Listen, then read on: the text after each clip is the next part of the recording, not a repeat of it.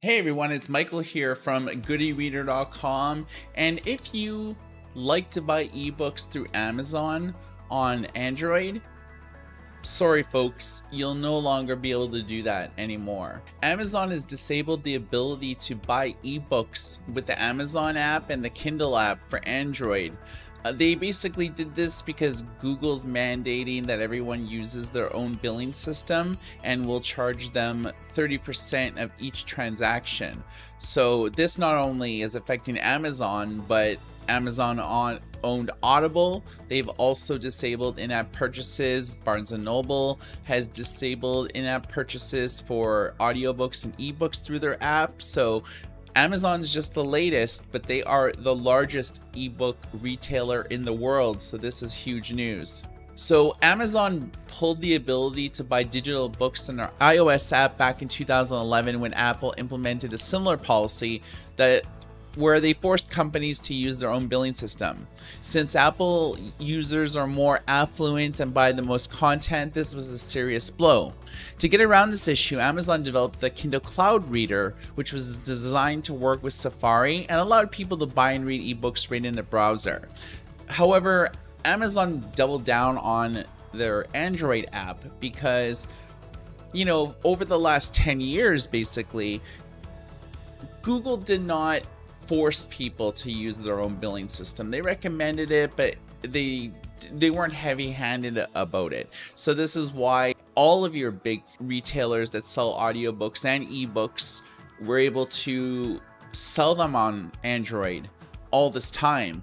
So what's changed? Well, Google announced in 2021 that they would start mandating that all apps had to use their billing system by June the 1st, 2022. Google said it would remove apps that did not comply with its billing system rules. Simply put, Amazon can't afford to pay Google 30% of each transaction, just like they couldn't afford to pay Apple the 30% of each transaction. Well, why is this? Well, it's all down to major publishers.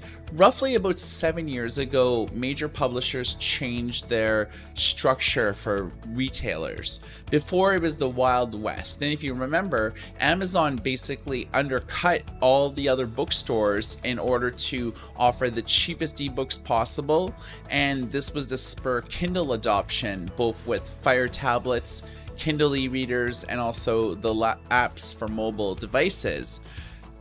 So basically what's changed in that is that publishers now determine the price, and this was initially done for a level playing field, so all bookstores would change the same amount for books that they had. So basically with this is that Amazon simply does not have the profit margins to pay Google 30% for each transaction. Otherwise, they would lose money on everything that they would sell. And this is why everyone else disabled in-app transactions, because 30% is their entire profit margin, where the publishers determine the retail value of it. So what are you gonna do?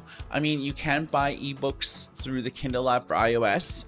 You can't do it through Android anymore, starting with the US, and other markets will have it disabled shortly. Well, you have two options. Either buy a Fire tablet, because all of the billing and transactional data is actually handled by Amazon, so you won't actually have to deal with any other third-party processors. Amazon does it all, as well as Kindle eReaders. It's the same thing. Amazon handles and facilitates everything from end to end, content delivery to billing to reading on the devices. So suffice to say, this is a serious blow to readers, especially those of you that read on Android. So what do you think about this entire situation? Drop a comment below, let me know what you think about it. And for Good eReader News, my name is Michael, and everyone take care.